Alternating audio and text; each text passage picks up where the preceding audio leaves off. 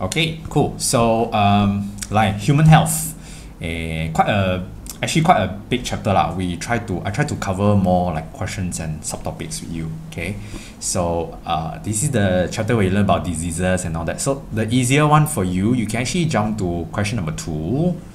We shall go to this one, page 13. Okay, 13, yeah, shall we? So the very first part of chapter 4 is to talk about infectious and non-infectious disease. Okay, so infectious basically mean diseases that can transmit, that can pass on to you by pathogens, you know, bad microorganisms, pathogens. And the other way, non-infectious are diseases that does not transmit lah. That is purely due to what you makan lah, how you live your life lah, maybe parents passed on, you know, genetic factor. So yeah, this is how we differentiate infectious and non-infectious. Okay, so I think the question that I want to do now is for you to differentiate what is infectious and non-infectious diseases. So yes, you want to know how to differentiate. I think I stay on this page for you. Then you want to sort of categorize them into the correct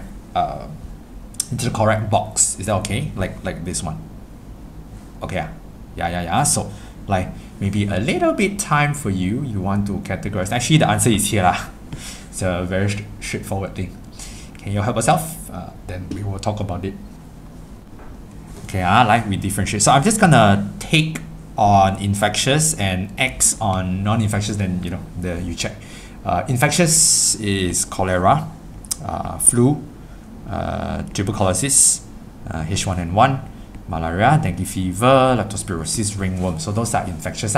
If you copy exactly from that part. Non-infectious, we have cancer, we have hypertension, diabetes, cardiovascular disease, means heart diseases. Cardiovascular means like heart problems. Okay, good. Okay, so you put them down into the box. You're done liao lah, I think, because you should have tried to categorize and mark your answer. Okay, we shall go on to the next one. What is the term of pathogen and what is the term of vector? That means asking for the definition from your book anyway.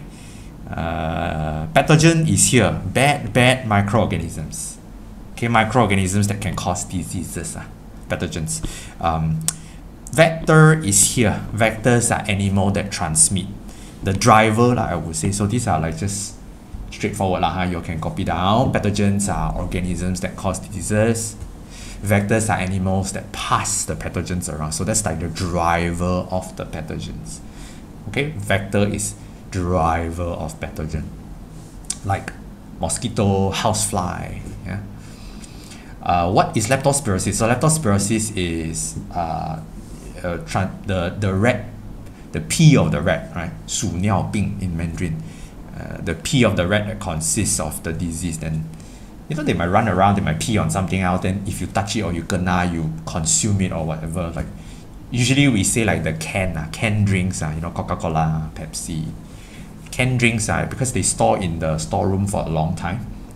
Rats could be running around and they pee on top of the can and you didn't wash the can and you just then you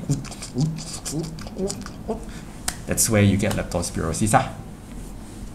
So wash the cans before your use or drink.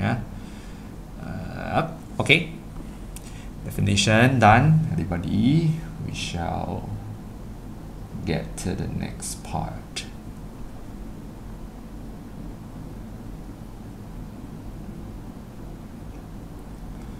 Okay, so it's on the vector part or category. You have to sort of memorize who are the vectors, who are the pathogens. So dengue fever is from dengue virus. Who is the driver to? But everyone knows that, especially in Malaysia, like who don't know what is dengue, right? So it comes from the mosquito called what mosquito? We need the name because we have two types of mosquito. So dengue fever comes from Aedes mosquito. The other one is malaria, that's called Anopheles mosquito. Anopheles. Okay, cool. Boom. Aedes is for dengue. Anopheles is for malaria.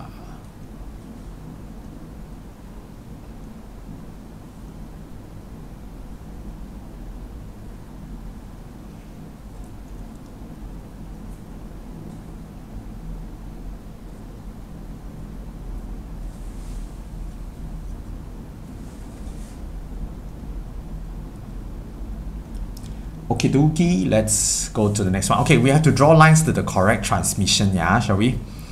Hi Chloe, it's okay, it's okay. Like, ringworm, it's a skin problem, by the way, ringworm. Skin problem has to be touchy lah, touch. Dengue, it's mosquito, right? So it's under vector. Measles, okay. Measles is a kind of flu. It's a kind of flu. So flu generally, like, you know, COVID-19 flu, it's all from the air. Okay. Hepatitis, so what's hepatitis? Hepatitis is actually infection on your liver due to dirty food and dirty water that you makan. So we have hepatitis B, we have hepatitis A, we have hepatitis C. Those are like dirty food problems that infect your liver. So there you go. That's on food.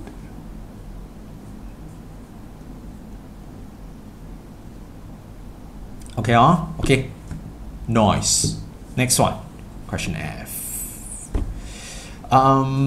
Determine whether statement below true or false. Okay, like true or false. First one. AIDS is a disease can spread through eating together. Like you share a same table with a person who have AIDS. Do you get AIDS by just eating in the same table? So, of course not lah, we all know. But just to show you a little bit, AIDS is under contact, it's on direct contact. It has to be a sexual intercourse.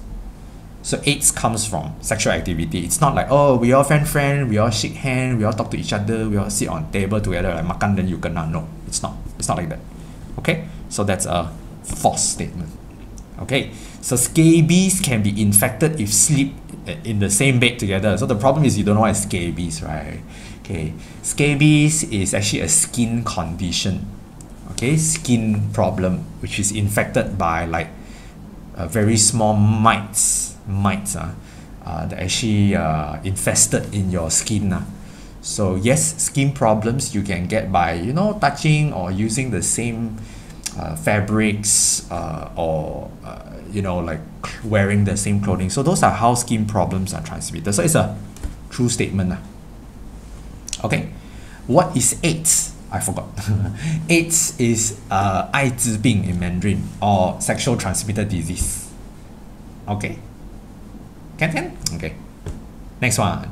Leptospirosis can be spread if you bathe at rat feces disposal area. This sounds weird, right?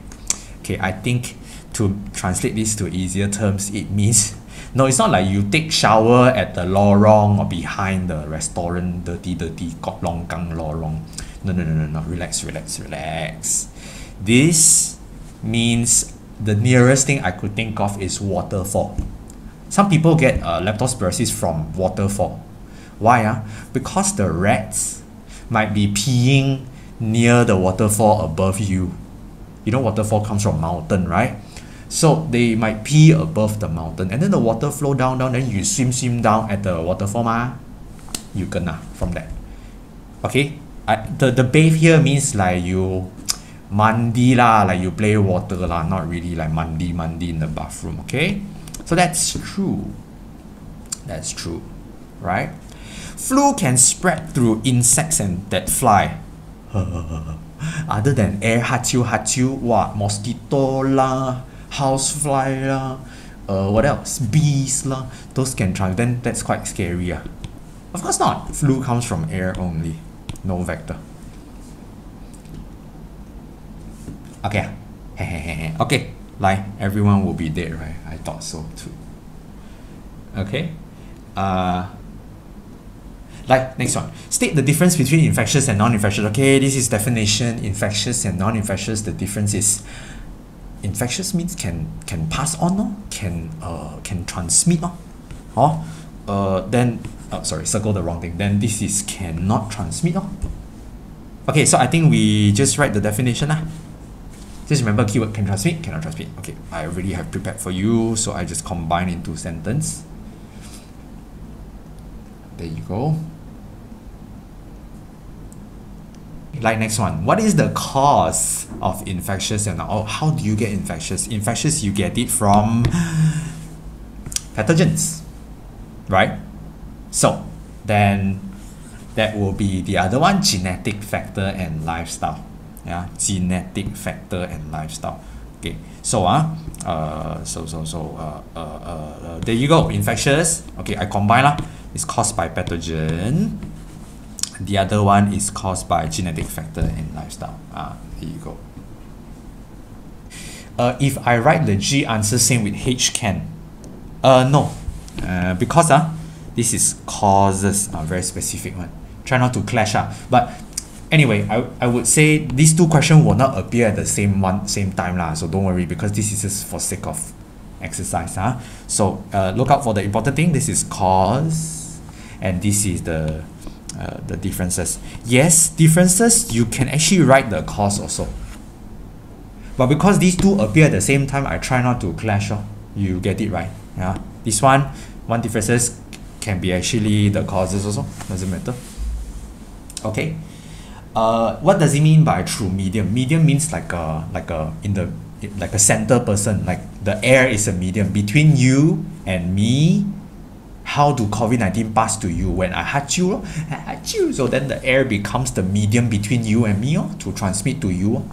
That's the meaning of medium. Okay, like I think we shall try out. Let me see. So of course this one I can't go like detail law. I can't, because that's gonna take a very long time. You have to go into the details of airborne, waterborne, through contact, vectors, and all of the details. So I don't think we can go through that, because that's gonna take another half an hour. So do some reading on this part. Yeah, we shall actually look at another subtopic, which is called the defense system. If we have time, we go back the first type of question. So we go to defense, body defense system. So body defense system, right, means your body has like a strategy to actually help you from not getting sick. It's called body defense. So we have first line, second line, third line. Okay, so first line. Okay, I know there's many things here. You want to swallow them all, is very difficult. Try to give yourself like a main keywords for each. First line has to be with your skin. Skin and mucous membrane, mucous membrane. Okay, right. And second line has to do with phagocytosis, which is white blood cells swallowing the bad guy, the pathogens. Third line has to be antibody, which is a special weapon to fight the specific. Because if you have passed through first line, second line, if you're in the third line, means you're actually quite good. As a virus, you're quite good. We have to use a specialized weapon to kill you. Example. Okay, so keywords. First line has to be your skin and mucous membrane. Second line has to be your phagocytosis in your bloodstream. That's what we say, like you swallow. Okay, the process. And third line is actually special weapon by white blood cells. Okay, so there you go. So let's take a look at the particular questions. You want to turn to page 17. Okay, 17, everybody. Like question 6, yeah. Humans are lucky to have two types of body defense mechanism. Specific defense mechanisms and non-specific. Yes. The first and the second belongs to non-specific. Means what? Means I don't care. I just kill everyone. Whoever comes to the body and does not belong to the body, I just sapu everyone. You might be good, you might be bad. That's not my problem. Okay. That's under non-specific. Specific is for third line. Specific is that, okay, since you're so good, you managed to pass through so many barriers, I need a special weapon to kill you. So it's very specific one. Okay. So the question says, compare and contrast specific defense and non-specific defense. Compare and contrast basically means one similarity and one differences. Okay, one similarity, one differences. Okay, so first, specific basically means third line. Just get yourself clear on that part. Non-specific is your first line and second line. Okay, what's the similarity between 1, 2, and 3? First line, second line, third line. The similarity is no matter what line, your job is to prevent you from sick, from protecting your owner, your master. Correct not? So no matter what, first line, second line, third line, your job is to prevent infection. So we want to do like a similarity ... Okay. All right. Next one. Yeah. Differences. Differences a lot on differences. So basically, specific, right? It's to kill specific pathogens. Okay. Non-specific, right? Is to kill everyone. You might be a good person, but I'm sorry because I just want to make sure my owner, my master is safe. So I just want to settle everything. Okay. So differences. Specific is to attack certain, whereas non-specific is to attack everything. Okay dokie. Like next one. Describe the strategy. What does it mean by strategy though? Strategy is like, okay, tell me what's your plan on this war or this fight. So both categories, specific and non-specific, have different strategy. So for specific, right, again, I want to remind you that's your third line. Non-specific is your first and your second line, right? Okay. Now, that's why I asked you to remember the keyword. Do you remember the keyword? What's the strategy or what's the keyword for third line? You see, third line, right? The white blood cells will produce something very specific to kill the microorganisms or to kill the pathogens. That's called antibody. Okay, they will use the special weapon, the sword or the guns. That's called antibody. That's the keyword I think we should include. Antibody. Okay, for first line, right? What's the keyword again? First line has to do with skin and mucous membrane, something like that, right? Second line has to do with phagocytosis, right? White blood cells are WBC, phagocytosis. Okay. So that's why I say it's better to remember the keyword first, then we maybe want to elaborate. Okay, so there you go. For third line, you basically use antibody to destroy first and second line, skin, mucous membrane, and phagocytosis. Those are the keywords. Okay, antibody don't have dash in the middle meh? No, it's one word. Antibody is one word. Is all antigen bad? No, antigen means a variety of things that does not belongs to your body. It's actually including like blood cells, like other group of blood cells, you know. So to your question, not really. Antigens could be microorganisms, could be bad microorganisms, could be red blood cells, could be white blood, could be other cells, could be maybe sometimes toxins that you ingested or you swallow. Okay, like Joma. Question C, shall we? Diagram below shows okay, second line defense. Okay lah. Second line, what's the keyword? Phagocytosis. And what is phagocytosis? Okay, I explain one more time. Okay. Phagocytosis is where white blood cells swallow the pathogens. Okay, that's what your second line defense means. They swallow the bad guy and then destroy it. That's the meaning of phagocytosis. Okay, so question is, state what blood cells responsible in second line. Right? So easy. What blood cell is responsible? White blood cells. Okay. Good. No problem. Okay, next one. Explain the role of the blood cells. What's the role of the white blood cell? The white blood cells is here to swallow, engulf, and digest. So basically function. So we would copy the function, which is exactly this whole thing, everybody. White blood cells engulf. Yeah, can you all go ahead? There you go. That's the answer for it. Okay, no problem. Okay, like boom. So, like next one. What is this? Looks like, oh, I saw like the keyword is here. Haha, antibody antigen. This must be your third line defense. Third line defense. Okay. How you know? That's why I told you to try to remember the keyword as well for each line. That helps. So, what are they doing here though? Like the question is next page, everybody. So you want to turn to next page. What is meant by antibody? Okay, definition again. Haha. Before we talk about the story.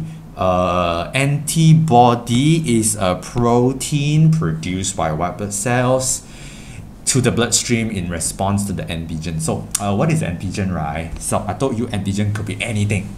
It could be bad guy. It could be toxins from food, spoiled food that you swallow. It could be blood cells from other blood groups, you know, like blood transfusion or blood donation, if you understand that. So Laila, you copy the definition first lah. Okay, then I think the next part is like to talk about how things happens. Yeah. So since we're here, like story a bit for you. So what happened is when you enter the third line, right, means you're very strong pathogen. So the body have to use a special weapon that is only specific to kill the specific pathogens. So when they find the pathogens, they will produce the antibody. Antibodies sort of like to clump them together. Okay, the antibodies will stick to them and make them clump together lah. Okay, so when they clump together, the pathogens will be swallowed by the. It's like to chain them together. After you chain them together, you throw to the white blood cell. The white blood cells will swallow again.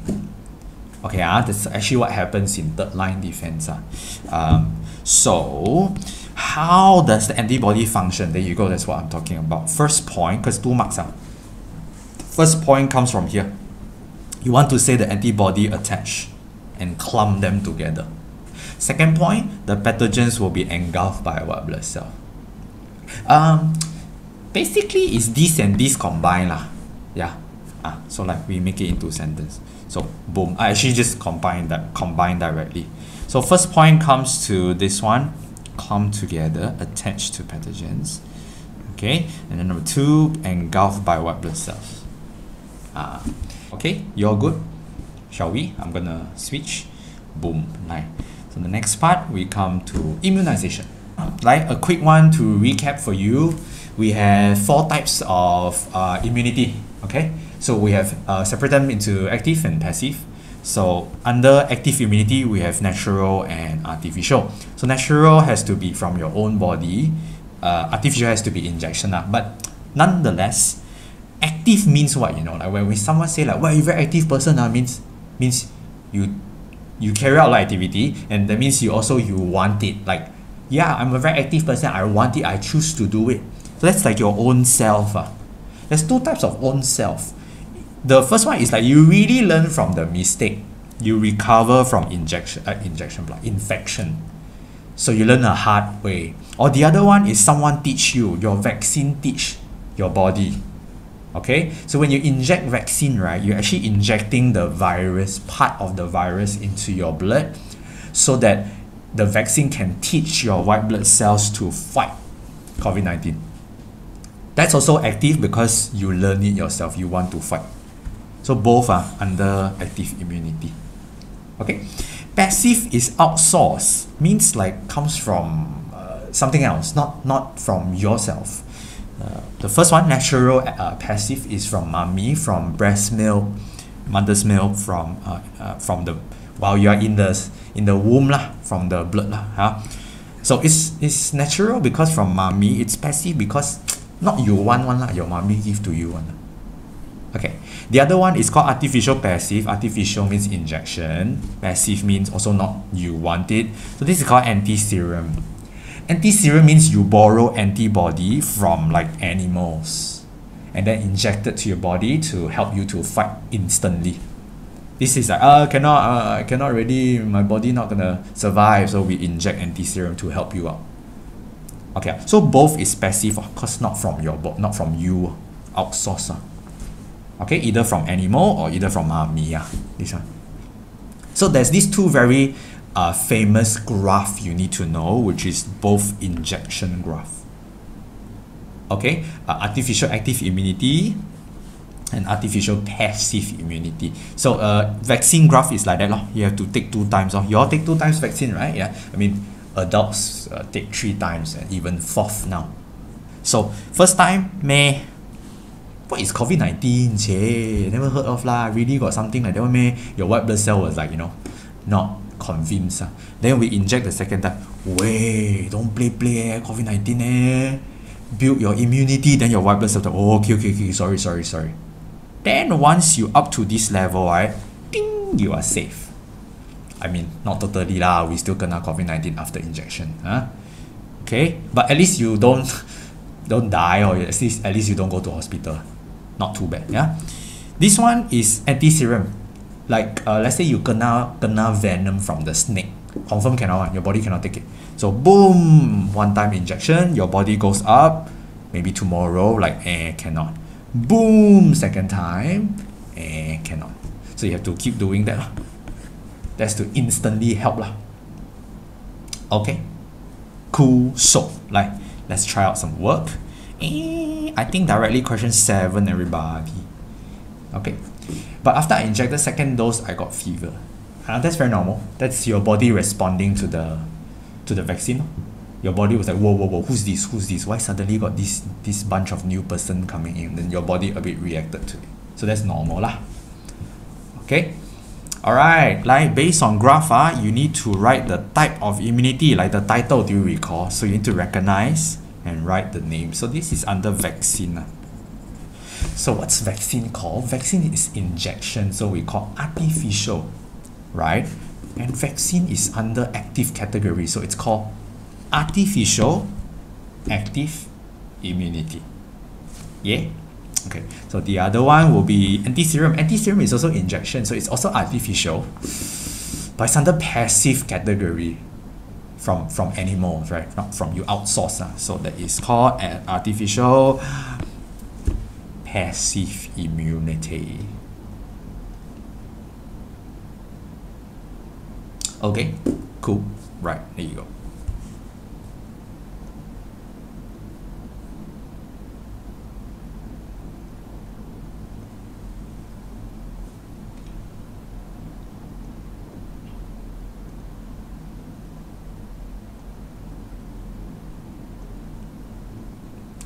Okay, next one. In your opinion, why second injection is given? Why second time? Why you all take second time? First time don't want listen Told you first time COVID-19, then your body is like, never heard of. Yeah, never mind. Let's continue playing. Yeah, second time, bro. Don't play. You die, So then your body will, okay, sorry, serious. So second time is actually to make sure your body go up to this level to reach immunity level. That means enough of antibody to reach immunity level. Once you are here, then pretty safe. Okay? Why second one? Second one is to make sure you go up to the, how do we say? Okay, we say you want to stimulate your white blood cells to produce like enough to go up the level. So first mark goes to build enough. Second mark goes to up to the level of immunity. Okay, so there you go. Sufficient antibody, or enough. If you think sufficient is too fancy, just write enough. Okay, and exceed the immunity level so that you are safe lah. Like Faris, Izzuddin, Iman, and they're all three siblings living together lah. Iman had chickenpox. After a week, Faris had chickenpox, but not Izzuddin. Oh, because Izzuddin had chickenpox 2 years ago, he recovered. And what are the possible explanations? Why? How come I thought three of you live together, should kena together? Why one of y'all did not? Well, y'all know chickenpox, y'all only kena one time, right? That's because your body once have learned what is chickenpox. So Izzuddin tidak kena because Izzuddin had before and recovered. So after Izzuddin recovered, right, your body gained natural active immunity. So you won't kena anymore. Then you might think, hey, why some people kena like 2 times COVID one? Okay, so you see, most of the viruses or most of the diseases they will mutate lah. You all heard of this thing. You all know COVID-19 is very crazy in changing and mutating. So once you mutate, right, your body cannot recognize anymore. Your body like, wait, you COVID-19? No, you don't look like the COVID-19 that I know lah. Kena step, then you kena COVID-19. Right? But chickenpox doesn't mutate so much. So your body still, wait, you think I don't remember you? You chickenpox, right? Last time you make me fall. Say you think this time I will lose to you? No. So chickenpox can be recognized, doesn't mutate that much. But of course, we're not talking about the mutation for this answer. We are just saying that Izzuddin kena before. I think Izzuddin had acquired natural active immunity liao. So this time he is safe, but the two brothers will kena. Okay, so I think for smart we say like, okay, he had chickenpox before.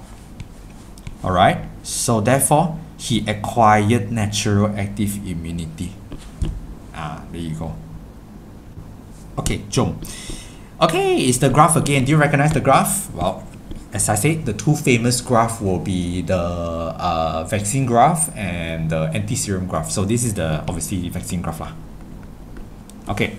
So, first question, what contained in vaccine? Do you know, like you all go for vaccination, do you know what is the nurse or the doctor injecting to your body? Do you all know, like, it looks like transparent water, like, water, I can also put water. Do you know what is inside? So you know how vaccine works, right? Like what is inside? Vaccine contain antigen obtained from a part or the whole structure of the weak. Wait, are you saying I'm injecting COVID-19 to my body? Sort of, half correct, half wrong. COVID-19 is too crazy to inject into your body, so they take a part from the virus, it's a specific protein into the from the virus then injected into your body. So basically, yeah, you're not injecting medicine, you're injecting the sample of the virus so that your body can learn. Okay, so therefore, what is contained inside? There, this one or from here a part, blah blah blah, all the way. Okay, so boom. So remember, that's the ingredient of all vaccines the same. They also take the part of the virus and put it into your body and let your body learn. Okay, like which week the girl obtained the immunity level. Now remember, immunity means this line. When are you safe? Look at when you go up to the line lah. So that's the 9 lah, the 9 lah, this one. Bing! 9.5 lah, yeah? Okay, so you want to maybe grab your ruler, draw one straight line down, that's more obvious. Okay, so it's about 9 lah, so we can say 9 lah. Not up to 10 yet lah, so we say 9. Okay, cool. Can I just write virus only? You mean for this one? Cannot, because what is contained is clearly stated here. So yeah, cannot, unfortunately. Okay. State the type of immunization. I think you all wrote the second time now. What is this? Vaccine is under what category or what type? What immunization it's injection, right? So it's called artificial. Vaccine is you learn yourself, right? That's called active. So artificial active immunity. Okay. Alright, next one. Name the, okay lah, this one I think all of you all know lah. What is the cell that produced the whing, the weapon, the cell that fights for you, the cell that pulls the sword and go to the wall and fight for your life? So like, who is there? WBC, white blood cell, of course. Of course. So I sort of managed to touch and go like all the subtopics. Of course, you still have to read the details, okay? Peace, guys. Bye. See you next week. You are welcome.